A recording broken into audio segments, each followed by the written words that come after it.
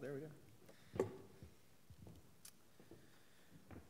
All right, well, hi everyone, and thanks for your attention this whole time. My name is Weston Bussler. I am a nutrition PhD candidate at NC State University, and I've been working under the advisement of Dr. Slavko Kormaninski.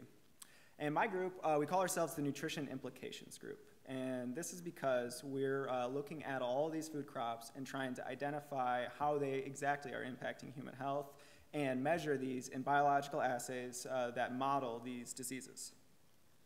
So we have two different crops that we're spending time on this summer, and the first crop that we're looking into is broccoli. And our broccoli research group consists of Nikita from the North Carolina School of Science and Mathematics, Caitlin from Catawba College, and Jessica from UNC Charlotte.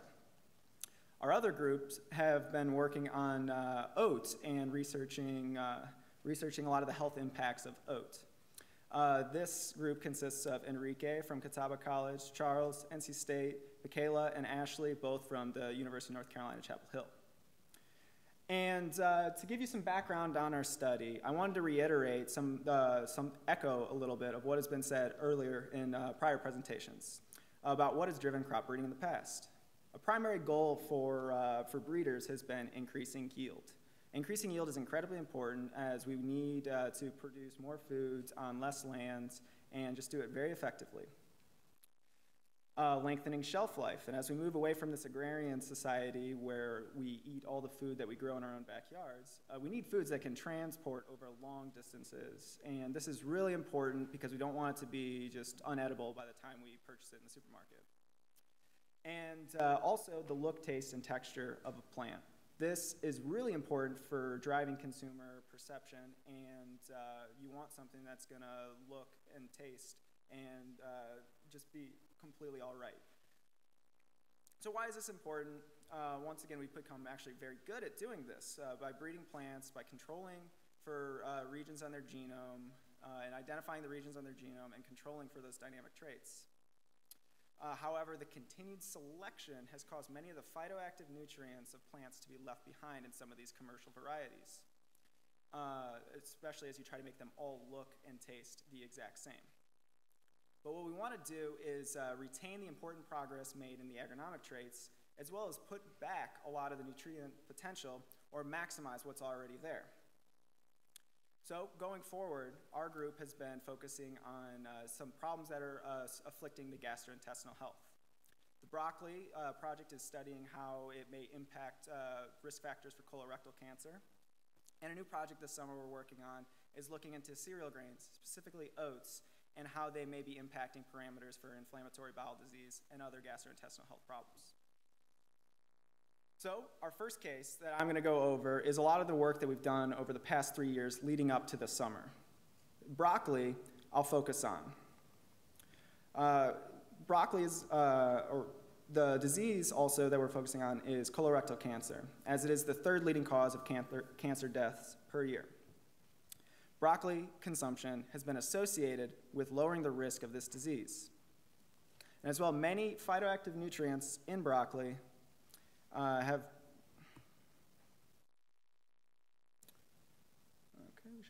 Many phytoactive nutrients in broccoli have been shown to contain many of these nutrient-active potentials.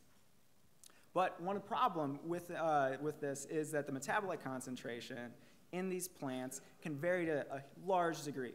And this variation can be so big, we can't actually determine how much broccoli a person needs to eat in order to receive any of those health benefits or health active potentials for it. So what we're really doing is we're giving somebody who doesn't want to eat their broccoli a data-driven reason to say, you don't really know if this is fully healthy for me. And what we're trying to do going forward is to control for the genetic variation within them and produce the healthiest broccoli that we possibly can, reducing a lot of that variability so we know exactly what we're getting when we have it. And to do this, the first thing we need to use is a genetic resource. And this is something that a lot of the other projects have been working with. And in our case, we're dealing with a broccoli population developed by one of our colleagues, Dr. Alan Brown, who, or one of our collaborators, Dr. Alan Brown.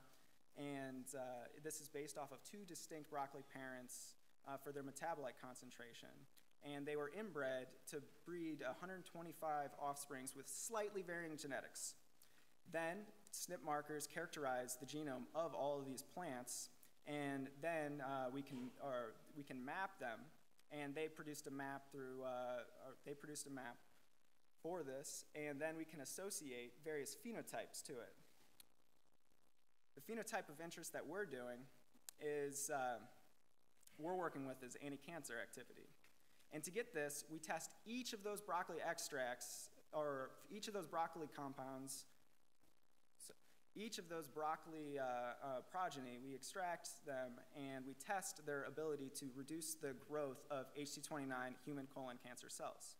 Then what we do is we determine how well they grow through what's called an SRB assay. What we see when we look at the two broccoli parents is that they are very different in their ability to cause apoptosis or programmed cell death. And this is one of the primary things you look for as saying whether or not it's reducing the cancer activity, because if it were necrotic, that could be basically any kind of cell death associated with it. You can throw a lot of things onto cells that will kill them, but you want to be making sure that it is the right kind of cell death you're causing. When we look across the whole population, we see a wide range of activity, from some that are only killing 15% of cells or reducing growth 15%, to some that are doing it up to 60%. And this allows us to then map these traits onto the genome and find markers that match up to the ratios of change in this anti-cancer phenotype.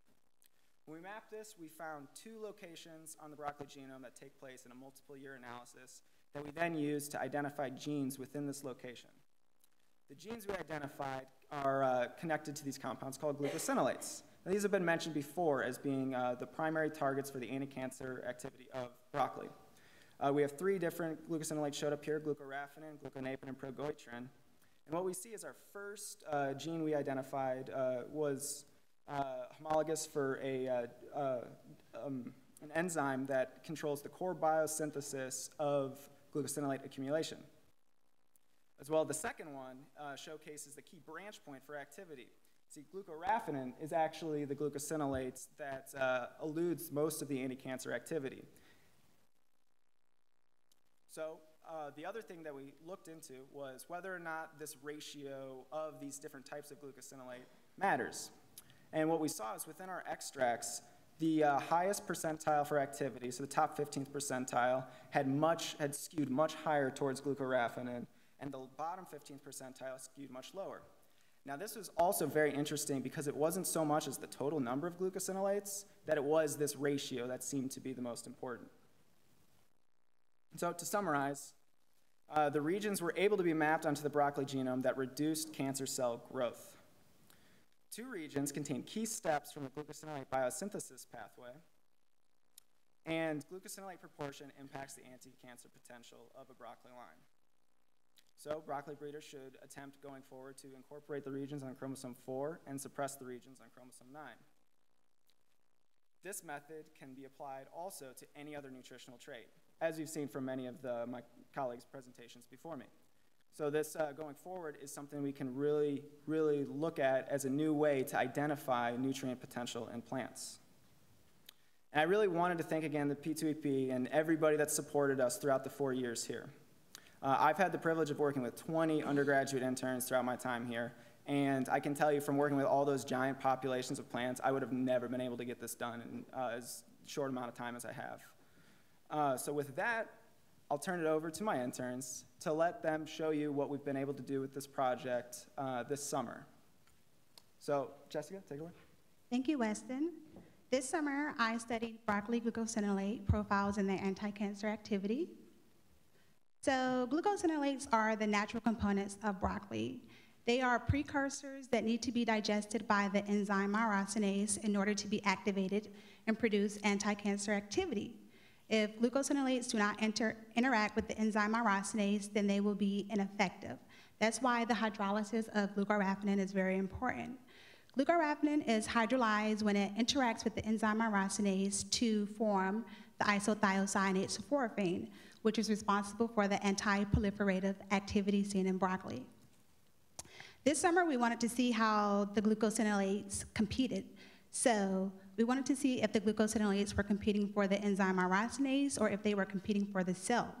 For example, if the glucosinolates were competing for the enzyme myrosinase, one glucosinolate, let's say gluconapin, would have a higher uptake of the enzyme myrosinase, which would make glucoraphanin and pergortrin less active.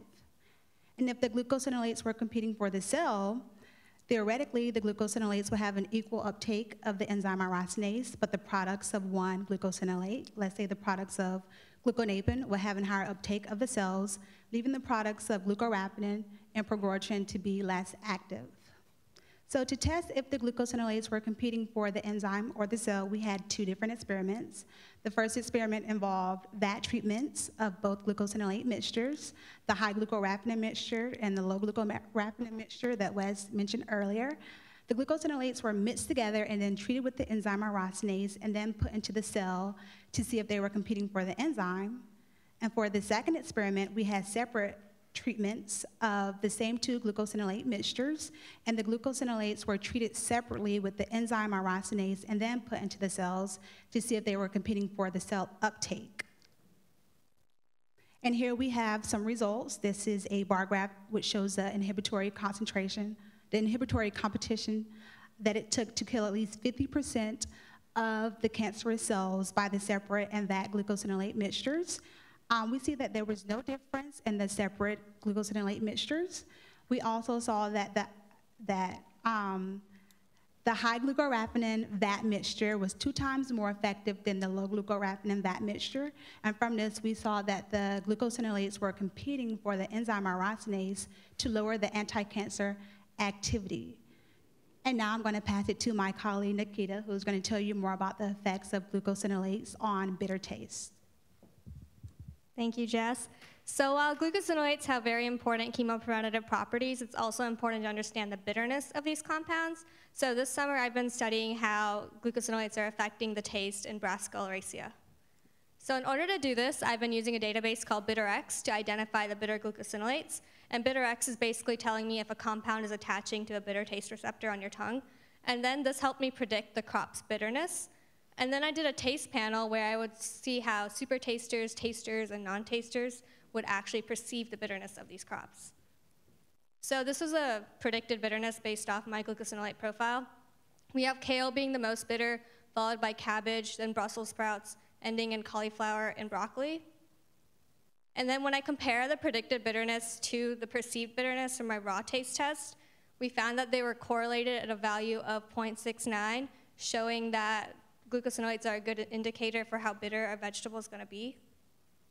So from the broccoli project, these are our conclusions. Broccoli glucosinolates are competing for myrosinase during digestion, and this competition is reducing their anti-cancer activity. And then some glucosinolates are contributing to the bitter flavors in broccoli, and the glucosinolate implicated in the anti-cancer study, glucoraphanin, is actually reducing bitterness in these crops. And now I'll be passing it on to Michaela, who will be talking about our new project relating oats and GI health. Thanks, Nikita. As Nikita and Wes mentioned, this is a new project for this summer. We're working with oats and gastrointestinal health. And we've been working with multiple gastrointestinal disorders this summer. And we were fortunate enough to be able to talk to a gastrointestinal disorder patient. And she said that it is really important to her that doctors can really be able to make dietary recommendations on top of the drugs that they can prescribe, and that would be really helpful for treatment in everyday life. One of the major dietary one of the major diseases we've been working with is inflammatory bowel disease. IBD consists of ulcerative colitis and Crohn's disease, which affects 1.4 million Americans. The symptoms typically include consistent chronic inflammation, GI tract damage, and high circulating levels of angiotensin II. There are 4 important steps of wound healing to the GI tract damage. Cells need to proliferate and migrate inwards to cover the wound because there needs to be a new layer of cells over the damaged area.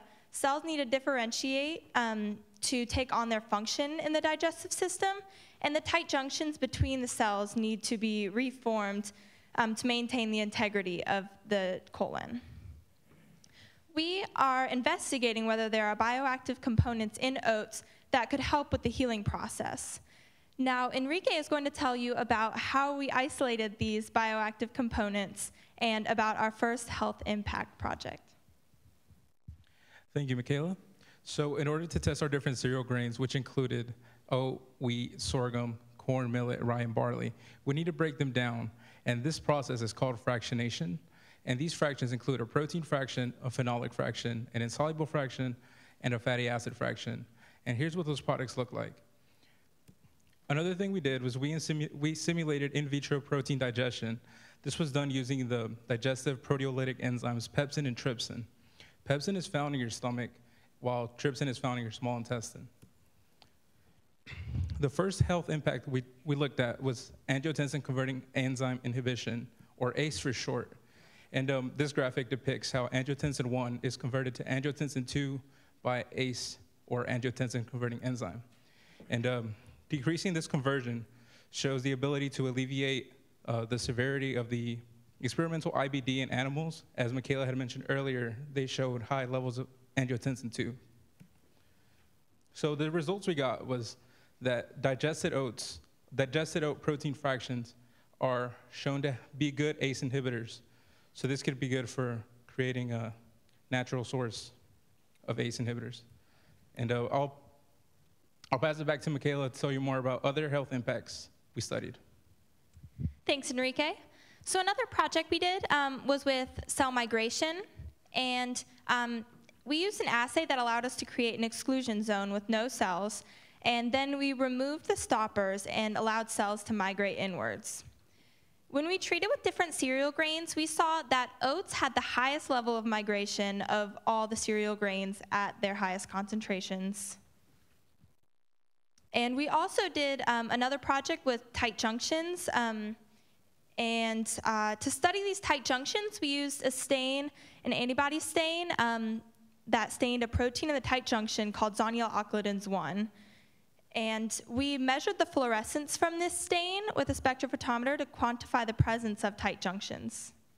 With these tight junction studies, we saw that oats had the highest level of tight junction promotion among all the grains. Some of the others tended to disrupt a little bit or not affect the tight junctions, but oats seemed to perform the best.